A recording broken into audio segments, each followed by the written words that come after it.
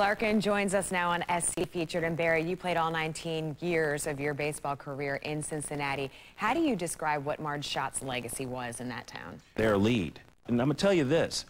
Marge was very affectionate. Much more on SC Featured right after this.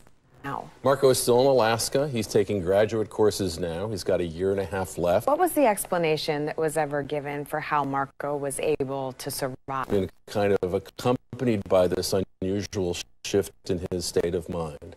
He really does seem to feel that what he really found himself. Right, and after all that time, though, like you just said, he still doesn't, there's not an explanation that he has found for himself as to why. It's certainly more coming up on SC Featured after this that you had to do.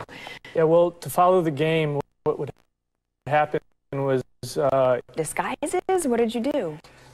I wasn't disguised, but the Tag brothers, as you see in the piece, they were disguised. You were doing that while you were trying to get the footage you needed.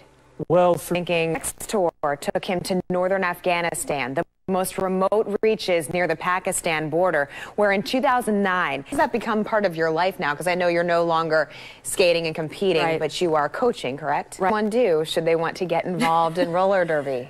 Bishop, we appreciate you joining us here today on SC Featured. We have much more coming up on SC Featured right after this.